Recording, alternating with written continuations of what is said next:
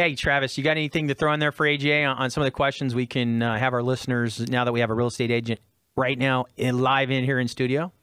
I think you touched on some really good things there, especially for the people that were maybe thinking, hey, I'm stuck in a condo, but now, with the FHA stuff, coming into play, maybe I can get a single family. So it's a good time to reach out, make sure you talk to your agents, because this is coming into play here in another week or two, and it's going to be live. So it's a great opportunity to check and see what else is out there, especially the rates, of course, being low. So, well, I know you guys at Whistle also do a lot of condos. So we talked about it's hard to find anything under $400 for a house.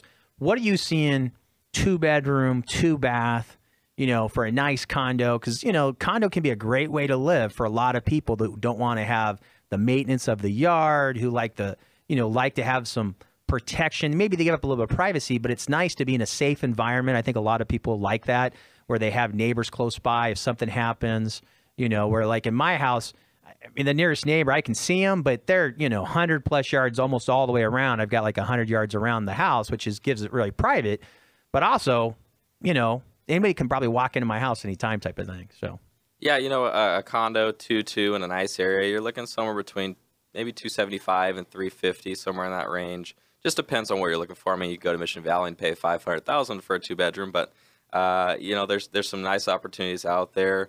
Like you said, a lot of people just want the convenience. Not only that, it's a community. So you have friends and neighbors, and there's a lot more people that are involved in your direct community. You've got pool and workout room. You meet people. It's just a different style of living. Different style living. Yeah, and that's what we sell more than anything is lifestyle. How do you want to live? Where do you want to live? Because I like to shop. I like the restaurants and the bars.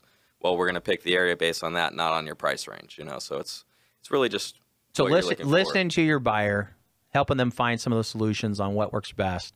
So some of the things I notice is like it's crazy, but most people here in San Diego pay rent somewhere between $1,800 to probably $2,500, right, Mike? Would you say that's about the average rent? Absolutely. All right. So that's kind of what we're seeing. And you can buy a $300,000 place typically at the same or cheaper. And then when you figure in your tax deductions, Travis and AJ, I mean, it just makes absolute sense. I mean, it's a no-brainer. No-brainer. Right? I mean, it's amazing. So if you haven't had an opportunity yet to sit down with an expert agent, again,